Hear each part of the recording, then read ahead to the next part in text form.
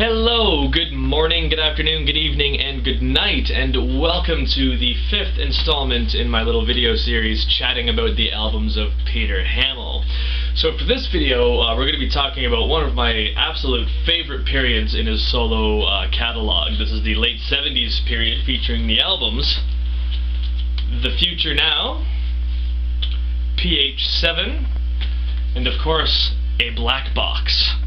Now, I've put little timestamps in the description there, so if you do want to skip ahead to a point in the video when I'm talking about any of those albums individually, you can feel free to do so if you so please. But yeah, like I said, this is the late 70s, one of my favorite periods in Peter Hammill's solo career because it is one of the most experimental. We get some really unique and bizarre songs at times on some of these albums, and I think the reason that is that these albums were released just after Van der Graaf Generator split for the final time. Of course, they got back together in 2005, but when they broke up in 78, it looked like that was the last time. So at this point, Hammill is really trying to develop a way of working that's going to be very distinct from what the band was doing. I think there's an argument to be made that some of the solo albums recorded prior to this era do kind of lean towards Van der Graaf Generator in some way, shape, or form. And I mean, you could argue that's always going to be the case because, of course, Hammill's voice is so distinctive. You know, whether he's singing with Van der Graaf or he's singing for a solo project, there's that very common thread that's automatically going to be there. But I mean, some of the Chameleon and Silent Corner both have Van der Graaf songs on them, in essence. So this is the first time where we see him really trying to find his own way of working. He's really taking his solo career, particularly seriously at this point. I'm sure he's always taken it seriously, but with the band breaking up and all that, it was time to get serious about solo recording and find different ways of working. And across these three albums, he's really throwing everything, including the kitchen sink, into the proceedings, which is why it results in such a unique moment in the catalog. And like I said, some of the most experimental songs. We also get lots of really great, straight-ahead songs as well. So it's not all bizarre. The albums are still, I think, nicely balanced ultimately. So yeah, let's get on with it with The Future Now. So this was released in 1978. And interestingly, this was actually recorded while Van der Graaf was still active. It was released after the band had split up, but while he was putting this together, there was still, they were still possibly hanging on to the thread that Van der Graaf might survive. Nonetheless, I think Hammill was aware that their time was about up, so there would have been no small sense of urgency going into recording these songs. But yeah, it was recorded just after the live recordings for Vital were done at the Marquee Club. So that's kind of an interesting tidbit. And if you compare this to Vital, it's a completely different thing. Even if you compare this album to much of Hammill's solo career up to this point, it's a completely different thing, musically and lyrically. I think one of the on a musical level, we see some of the raw sonic experimentation that had taken place on pieces such as Magog from In Camera, but he's applying them specifically to songs in this case, whereas Magog is sort of, a big 15-minute, experiment in and of itself. We get songs on here which are, it's still that pure sonic noise, but they're created with the purpose of putting lyrics on top of them, which is quite interesting. And of course, later on in Hammill's solo career, that would be, kind of a standard thing. Anything can be applied to create a song. So that's quite interesting. We also get some drum machines and whatnot, which is a new thing. There's some tracks with violin as well that was introduced on the previous solo album, Over. So that's all quite interesting. And lyrically, there's quite a difference with this album as well.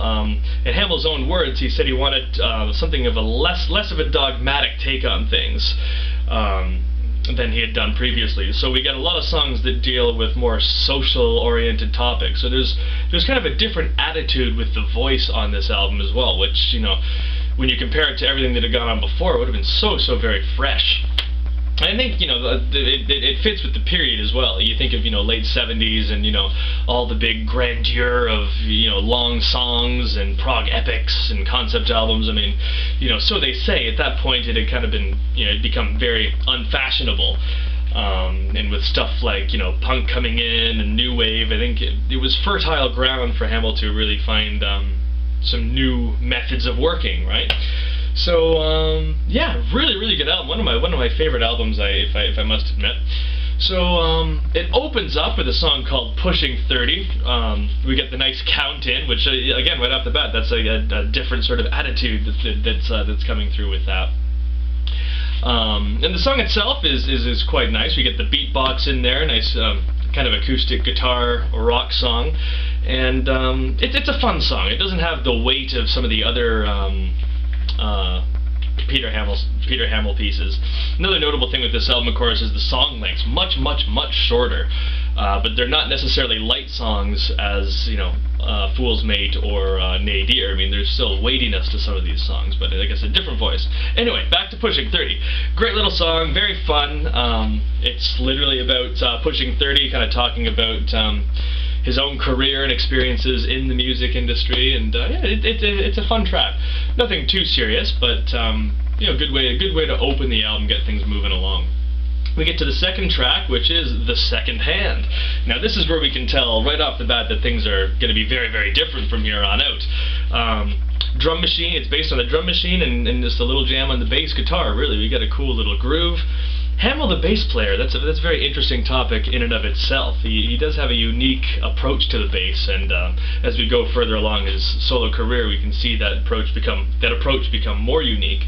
But Second Hand is a great little groovy bass-driven song. There's some nice acoustic guitar chords on there as well. David Jackson supplying some very nice, tasteful saxophone on top, and overall, it's a very chill sort of a track.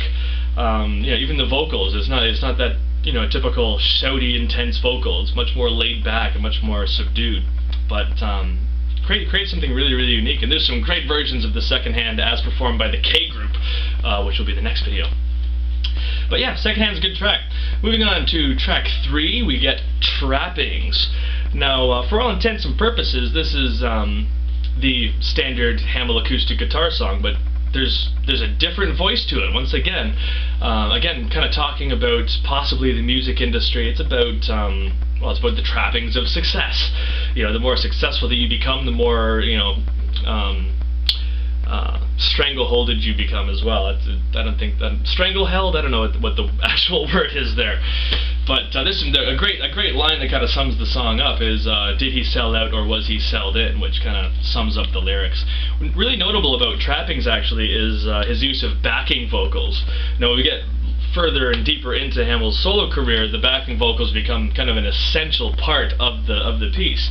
And this is a really early example of him messing around with backing vocals and kind of doing calls and responses and sort of contradictory statements in the lyrics and whatnot. So that's quite interesting. And it's interesting that it's present on this album, and then it still seems like it takes like a very long time to truly develop into what it becomes as we get into, you know, the later era solo albums. But yeah, Trappings is a great song. We move to the Mousetrap, brackets, Caught In. It's the fourth song on the album. This is the piano ballad, I guess. I wouldn't really call it a ballad. This one about an actor and, you know, again, talking about, I suppose, the trappings of success to a certain degree once again. And kind of, you know, getting lost in your role and then, you know, losing who you are, perhaps. I don't want to get too deep into the lyrical explanations. That's a whole, you know, I'm not qualified to analyze Hammill's lyrics. But it's a good song. Not one of my favorites on the album. Lots of synthesizers kind of placed on top of it, which I think you could trace that back to In Camera to a certain extent. Songs like Faint Heart in the Sermon or No More the Submariner, which is quite interesting. But yeah, Mousetrap is an okay song, not one of my favorites, but not offensive in any way. We go to track 5, Energy Vampires. Now this is one of the first more bizarre songs on the album. We can already get a taste of the experimentation with songs like The Second Hand and whatnot, but Energy Vampires is quite strange, kind of driven by an acoustic guitar, and then we get Graham Smith's piercing violin as well, and I guess the Energy Vampires, I suppose, addresses over-eagerness, perhaps, on the part of, you know, certain fans or whatever. Not necessarily fans of Hammill himself, but, you know, people that can kind of drain the energy out of what you're doing. But it's a really good song. There's a great live version as well you can find on YouTube with Hammill and Graham Smith, and Hamill's at the piano instead of guitar. So it's kind of an interesting, different take on that piece. But yeah, great track, Energy Vampires. Very experimental and kind of jarring and weird, which is what I like. So the first side closes out with If I Could. Now this is an absolutely beautiful song. This is one of the lost love songs, I would say. It's written on acoustic guitar, and it's a very, very simple arrangement on the album, and I think that suits it just perfectly. Another example of very, very good backing vocals on If I Could as well, particularly towards the end. There's some really, really nice bits. And it's the one song that I suppose I mean, there could be a thread with songs like Over. I mean, I wonder if this song probably would have fit on Over in a different arrangement, but yeah, really, really good, and it's a song that he's played quite a bit over the course of his career, and rightfully so. It's a beautiful piece. Big fan of If I Could. Great ballad. Then we flip the record over. We see the other excellent shot of Hammill with his half beard. Fantastic album cover. He actually played at least one show with the half beard. There's a photo online on the Vandergraaf website where you can see a photograph of him on stage with the half beard, which would have been an interesting thing to have witnessed. Yeah, so anyway, side 2 opens up with the title track, The Future Now. And this is a really, really good song. However, I don't think the studio version quite does it justice. There's some other versions that were done by the K Group and some other solo versions he did, which are absolutely stellar. But for whatever reason, I find the original studio version doesn't quite cut the mustard, if you like. But it's still a fantastic song. Again, mentioning Hammill's bass playing, there's some really cool you know, unusual choices made with the bass. There's just the way that it hits certain chords, but it doesn't hit other ones, which is quite interesting. But The Future Now is ultimately a very, very good song. Not one that he's performed too much recently, and I've often wondered, does he not play it so much because of the line "I'm young and it's my right"?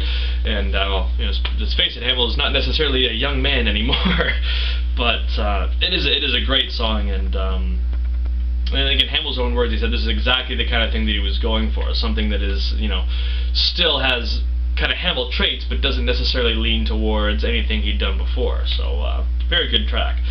We move on to the next track, Still in the Dark. Really, really good song. Again, this is a piano-based song, much like the previous track, but a little more subdued, a little more quiet. I guess you could say the lyrics are to do with scientific alienation.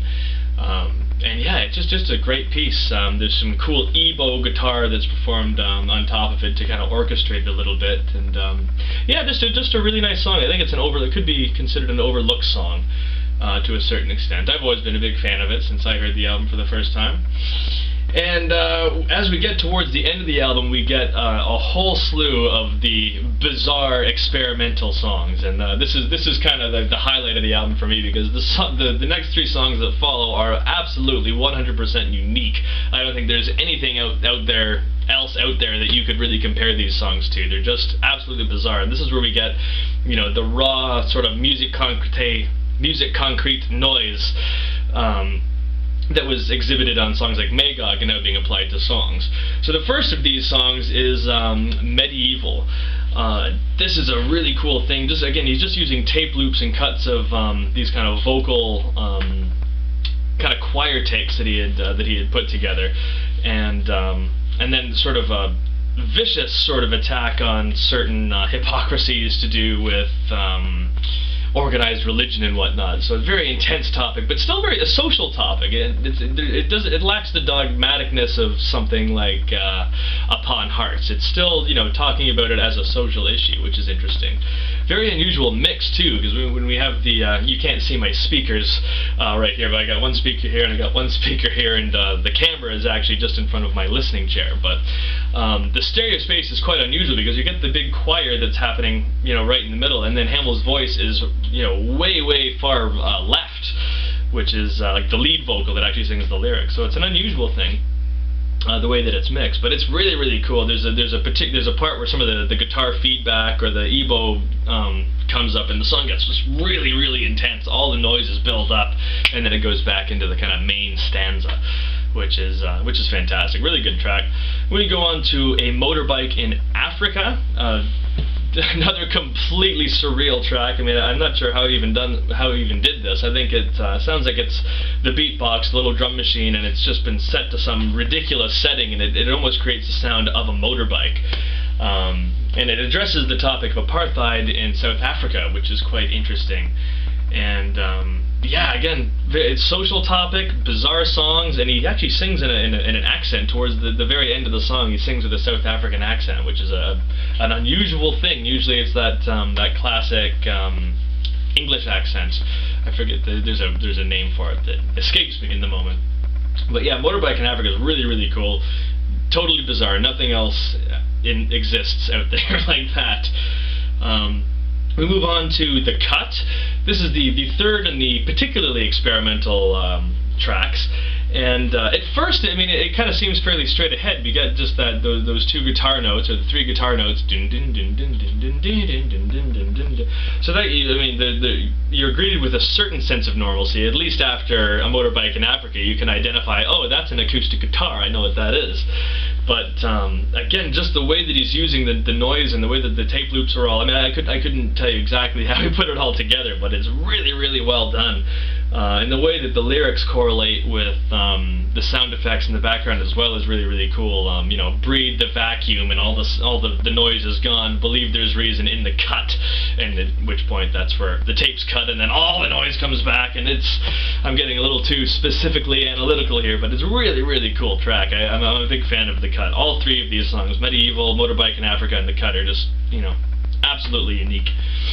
And then The Cut actually segues into the closing track of the album. So we got all kinds of the weird, bubbly, experimental sounds and noises in that, and finally these nice piano chords come in, and we get Palinurus brackets Castaway, which closes out the album, and it's quite a good piece as well. I always thought The Cut and Palinurus are kind of they're associated with each other. The Cut, he kind of literally is describing how he's putting together the soundscapes in the background, and Palinurus to me seems to be about you know, sitting at the piano or the guitar and, you know, being on this sea, this ocean of possibilities, and I mean, in terms of finding the song that you need, or finding, you know, creating the work that he's doing. So I think those two are kind of tied lyrically to a certain extent. But Palinurus is a great track. I like the kind of big build up towards the middle there, which is really nice. We also get Hammill playing some harp as well. Harmonica, that's the full word for it, which is kind of a unique thing. That's not a common thing in Hamill's world, but there it is. It's on Palinurus, and it's quite cool.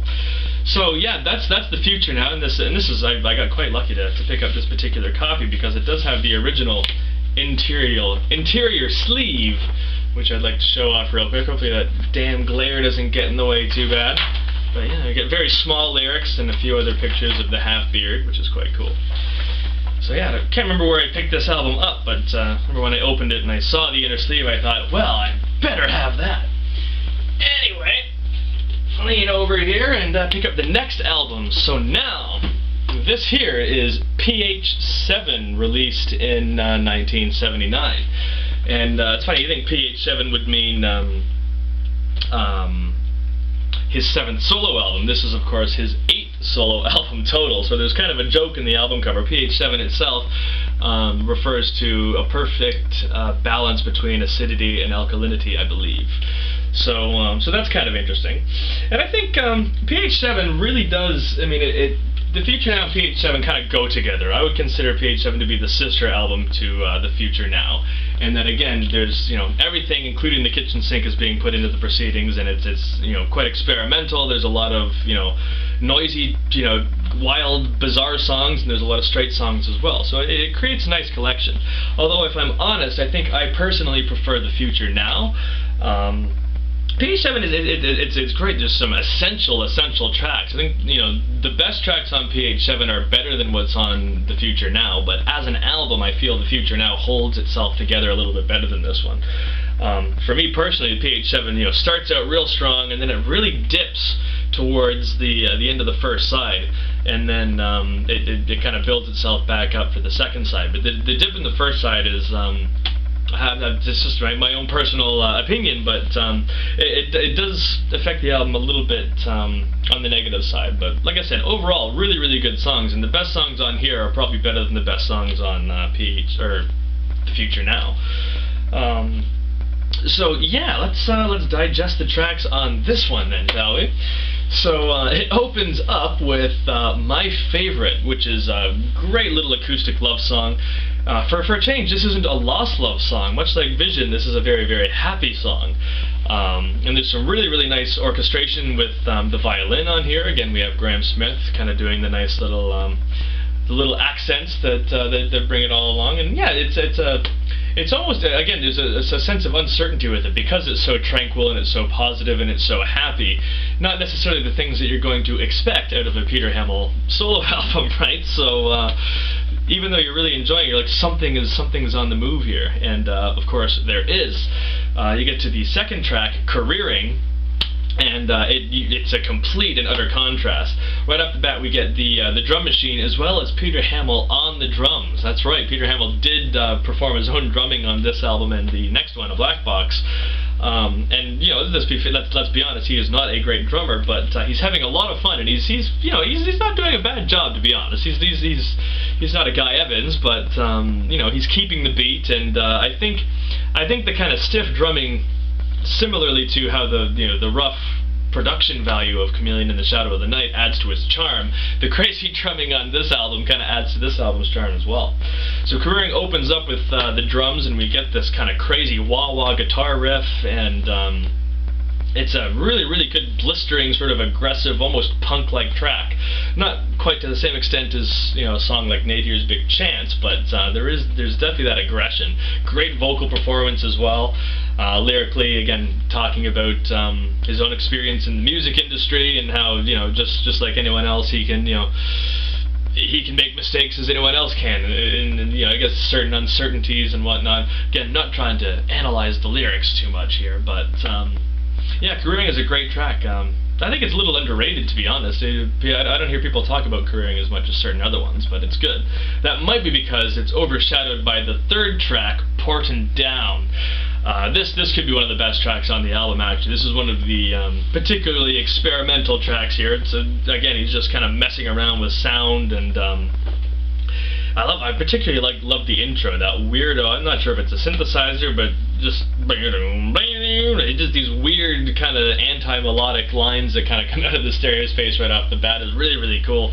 We get those, you know, big ugly guitar chords as well, and the track just builds into a frenzy. Again, intense vocal performance on this as well. Again, we're into the social topics as well, so we're the Portin' Down concerns biological warfare, and it refers to a chemical place in England called Portin' Down, which is quite interesting topic, and great song. Like I said, one of my favorites on the album. And there's some great versions of Portin' Down as performed by the K Group, which we'll talk about later on as well. So yeah, definitely one of the more experimental tracks, very heavy, and yeah, it's a classic Peter Hammill song for sure. Now this is where I'll get a little controversial. So we have these three really great songs right off the bat, and this is where I find the album dips a little bit. So the next track is Mirror Images. This is actually, you know, you could actually technically call this a cover of a Van der Graaf Generator song. So this is an interpretation of a piece that was originally on Vital. Now I'll say this right off the bat, without much, I don't think there'll be any controversy, the version on Vital is far superior. It's much more expansive. We get the energy of the live performance, plus the contributions of the musicians on that album. This particular version is a bit too subdued. It doesn't, you know, it feels like it's restricted. It doesn't have, it's not allowed to really explode out of the stereo space. It's a little bit flat. It's still a good take of it, for sure. We get lots of synthesizer lines, again, kind of harkening back to in-camera era. But the arrangement just doesn't quite do it for me for whatever reason. And, you know, it's still a good song, but, again, after Portin' Down, it's kind of like, okay, you just kind of keep waiting. The next song surely will be much better, but then we get Handicap and Equality. Now, again, I'm going to be totally controversial. I hate even admitting this on camera sometimes, but this might be the one Peter Hammill song that I could honestly say I don't like. When it comes on the speaker, when it comes to the speakers, I'm usually, you know, okay, I wait for it to be over. The song itself is very much centered around the acoustic guitar style. We also got some nice organ that's put in there, which is what kind of colors it a bit. And lyrically, I think this might be why I have trouble with the song itself. It's one of the social songs, kind of concerning handicap and equality, and you know, and people's attitudes towards people who are you know, physically or mentally disabled in some way, shape, or form. And you know, it's a great topic, but there's something so earnest about it. There's it's almost like an innocence or something like that. It isn't the Peter Hammill that, you know, demands your attention or you know, shocks you with some sort of revelation of thought or something like that. It's you know, there's an earnestness or something like that, and an innocence that that just doesn't seem to gel with me for whatever reason. I'm sure there's a lot of people out there that quite like the song, but for me, it's not a favorite on the album, and it's just not one of my favorites overall. There's very few Peter Hammill songs that I can say I don't like, and this one might be the only one, to be honest. So sorry, folks. That's the one that I'm not a big fan of. But there you go. It's a Peter Hammill song, so it's still a fine piece. That takes us to what's normally the final song on side one, which is Not for Keith. This is a tribute to Keith Ellis, who of course was Van der Graaf Generator's original bass player. He's actually on the Aerosol Grey Machine, and he passed away in Germany, I believe. That's what it says on the website and Hamill's own notes for the album. And it's just a really nice little piano piece. This kind of really brings the second side up for me, actually. It's a personal song, but it's not weepy. It's not, you know, burdened with sadness. It's a nice tribute to someone who sounds like he must have been quite a character. But I really like the piano stylings, and it almost harkens back to Chameleon in the Shadow of the Night, in that it is, you know, a very simplistic arrangement of just piano and voice. Similar to In the End, for example. So that's quite interesting. Not as expansive as In the End, just a very short little song, but it's a great piece. I love the piano playing on that. Now, traditionally, that ends the first side of this album, but I've got a North American copy, which includes one of the most bizarre oddities in Hamill's collection, which is a song called The Polaroid. And he sings in this, in the song, he sings in this kind of over-the-top, exaggerated Cockney accent, and it's just this overwhelmingly silly story about going to the beach and taking a nude photograph of a lady who she suggests that they do it, and then the protagonist gets in trouble with the police, and it's just very silly, almost Monty Python-esque, which is, you know, it's great to see Hammill, you know, doing something that fun and silly, but it's also kind of bizarre as well. And it was released as a single, and it was credited to Ricky Nadir, not Peter Hammill. So that's kind of interesting as well. But kind of a throwaway track. And if I'm honest, you know, when I'm listening to this on vinyl, usually I'll pull the needle up before that one starts, because I'm eager to get on to the second side. You can flip the side over. Very cool. It's a very cool album cover too. I've always wondered how they got it to look the way they did, but yeah, it's cool.